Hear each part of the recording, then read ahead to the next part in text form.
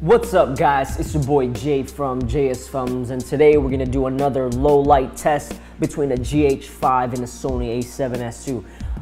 When I uploaded my first test, people were like, what dude, why is it so dark? It's supposed to be dark because it's a low light test.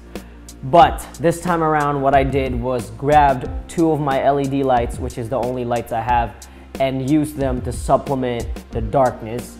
And that's what we're doing today. I have my good friend here, Limbonic at Limbonic Instagram media thing. He's really cool, really great actor. He's been helping me a lot with my movies.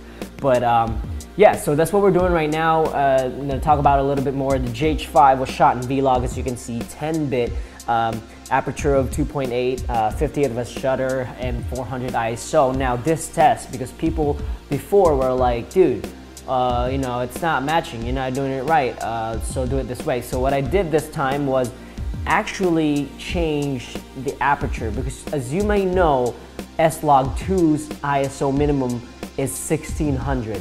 So what I did was compensate with the aperture of 5.0 for the Sony A7sii, as you can see here. So for the Sony A7sii, I shot S-Log2, ISO 1600, aperture 5.0, shutter speed of 1/50th to compensate for that ISO of 1600.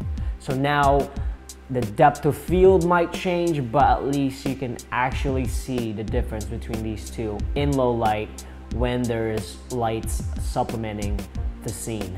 So yeah, if you have any other questions, let me know. And if you want me to do any more testing with these two, just hit me up in the comments below, and make sure to subscribe if you want to see more videos.